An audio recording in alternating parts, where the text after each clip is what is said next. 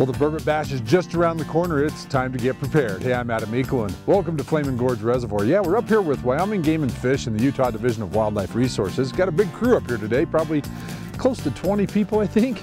We're here for two-part. We want to stay late tonight and catch some burbot to tag them for the upcoming Burbot Bash, and a bunch of people wanted to come out and catch some lake trout. The fishing up here has been really good as of late.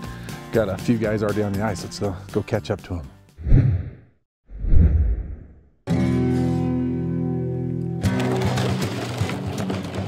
There's very little snow on the ice at the gorge this year, so if you're headed out, don't forget some cleats. It is slick. Typically, those lake trout do like the deep water habitats. A lot of times it's associated with the river channel or having the river channel nearby. Typically, you'll find the lake trout anywhere from 40 feet to 60 feet, and they'll come up. Typically on the bottom is where you'll see them, but there's a lot of times suspended fish around 20 to 35 feet, and always reel up to them, as there's a very good chance that's a lake trout. Come on, you're looking at it. We're seeing a lot of what we think are lake trout. He bumped me. But we just can't seem to sink a hook into them. See if we can land them. Lost them again. That's crazy. That's, what, 3 in a row I lost? He didn't hit it hardly at all. Yeah, there's another fish down there. He was aggressive at least. Yeah. Tikka minnow, man. This tikka minnow is a... Running from my tikkas. Have they? Nice little fish. Watch it, that's got a lot of hooks. That's a baby. There you go. That's a pretty small one, but that's okay. That's what we're here for. He'll smoke up nice. Here's that tikka minnow. So it's made by Clam, and Mosley showed me this a few years ago. Just tip it with a little bit of cut bait. Pretty aggressive action on it. It's got a nose hook and a tail hook and a treble on the bottom, and just use this very small piece of sucker meat or chub meat or whatever you can find. About that size is all you want to use. Pretty aggressive action though with this. If you watch Mosley do it, he jerks it pretty good, and that fish came on it hard and gobbled it right up. Oh, someone else had a bite, looks like. What's your reluctance? Why are you so reluctant to come through that hole? That one hit the dead stick. Sitting here aggressively jigging another bait, but this one hit the dead stick too, jig. It's kind of nice to catch one after losing 3 in a row, huh? 51 more to go. Ryan has a personal goal of catching 100 small lake trout this year. This is number 49. So it's gonna be a lot of work, but it's fun. It's worth it too. It's helping the fishery, and we've been really enjoying a lot of fish. You need help? It takes a lot of teasing before they finally commit. I had to reel almost halfway up the water column, and there was 2 or 3 other ones with him, and I kind of had to get a competition going. So I don't know if he won or lost.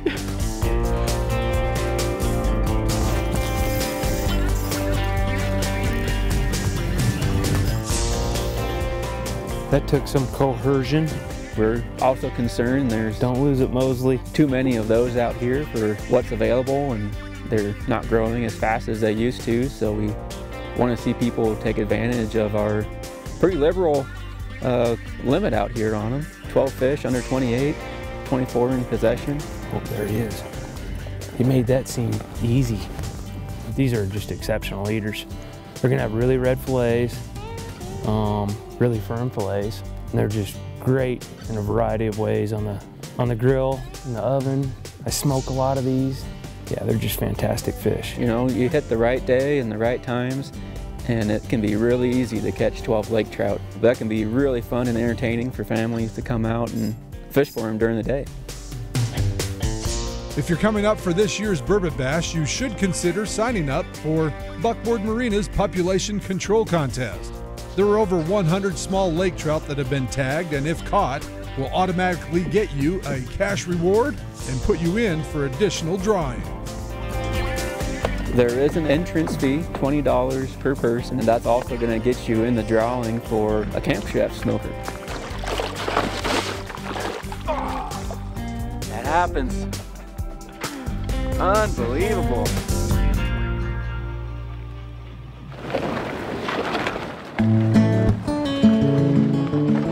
So the Burbot Bash is next weekend. The biggest question on most people's minds when they come out for the Burbot Bash is, how's the ice? Currently, the ice is building, thankfully, for this cold front. Hopefully it sticks around. We've only got about 6-7 inches of solid clear ice going down just below the confluence.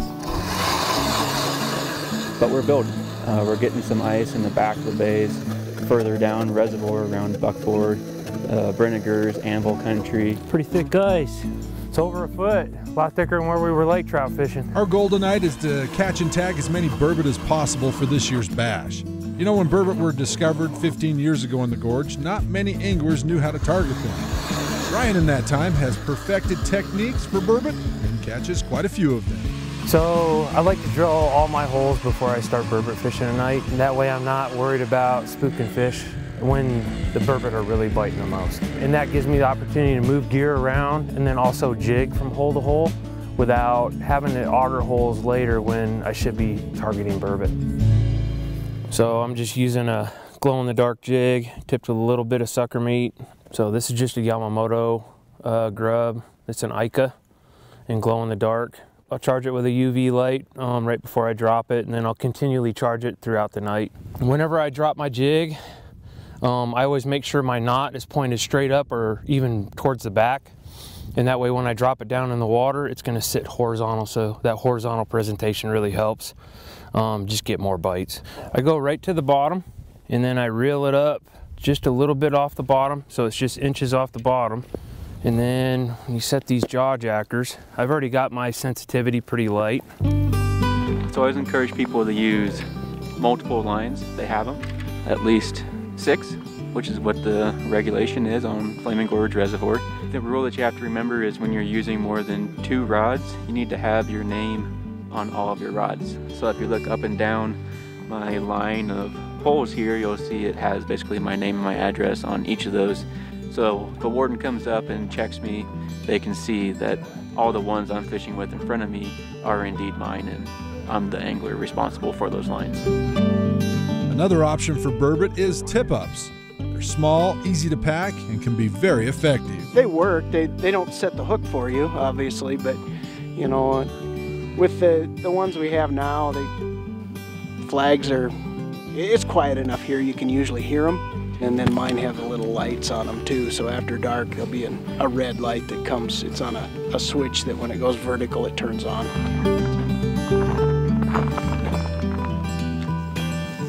See a burbot. It's a burbot. First of the night. A daylight burbot. Hit the glow-in-the-dark Yamamoto grub tipped with a little bit of sucker meat. Got the stink off, but now we got a tag.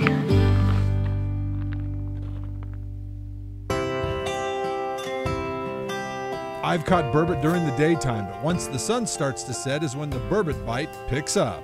One of the biggest questions I've heard asked is, what habitat do anglers target burbot in? First thing you're going to be looking for are where are the rocks. Burbot are photosensitive, so they tend to shy away from daylight hours and are more active at nighttime or right during those crepuscular periods. And they like to hide in those rocks and crevices. Now we're talking.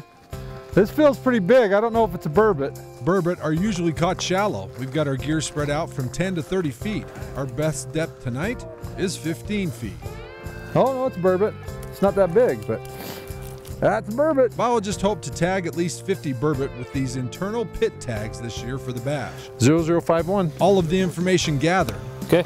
15.8. Helps biologists understand what these fish eat, Perfect technique. their movements, growth, and population. Sweet buddy. When we did our netting this year, we saw a slight decrease up here in the upper reaches of the reservoir. We did see an increase down in the canyon reach of the reservoir, so down in Utah.